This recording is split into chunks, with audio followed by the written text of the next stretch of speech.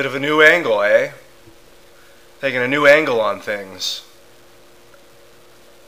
I gotta go to work soon. I'm gonna ride my bike over there because there's a big festival today called Sunset Junction, and it's like sunset and they block off a large chunk of it, and I work on Sunset and traffic's gonna be fucking nuts.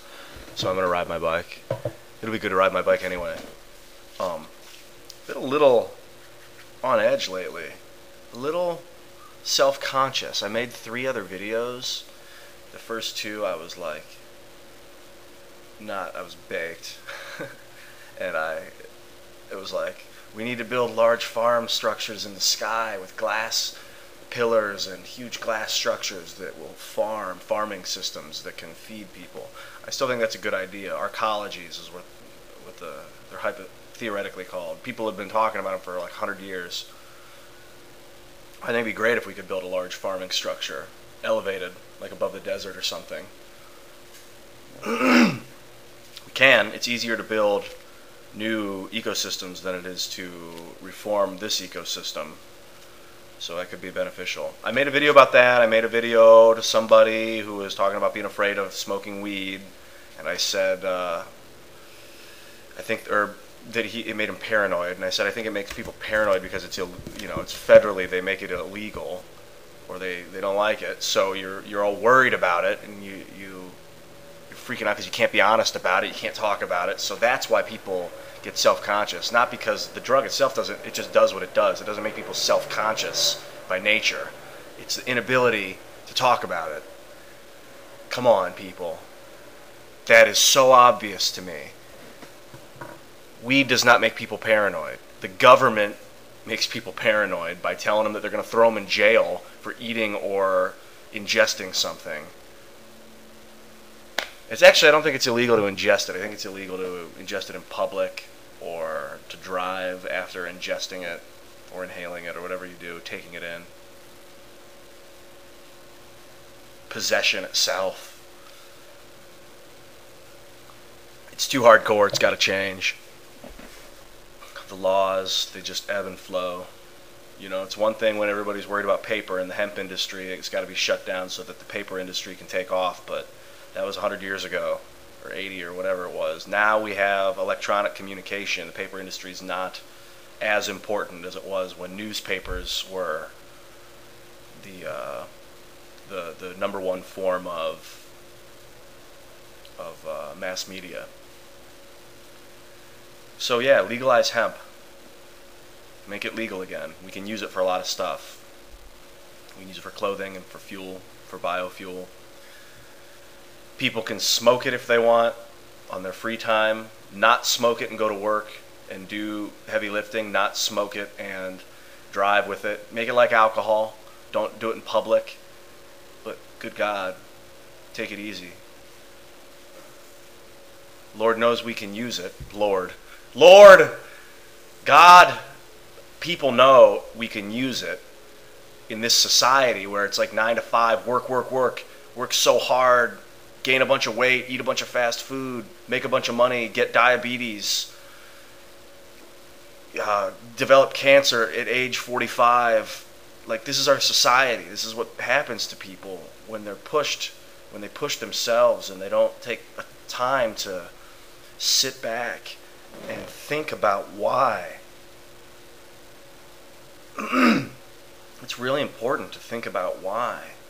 Think about why you are what you are, why you're doing what you're doing. Why? There's a reason for the motivation.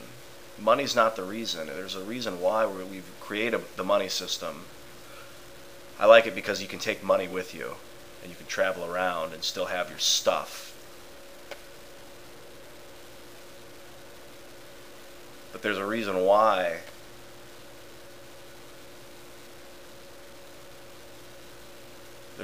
we chase money beyond just getting enough to eat and to have a roof and some running water and electricity and all that stuff, internet. There's no need to chase the money, but there's a reason why people chase the money. Ask yourself why if you've been doing it. Okay, that's what my last two videos were, wrapped in a nutshell. Then the third video I did was all choppy, so I didn't post it.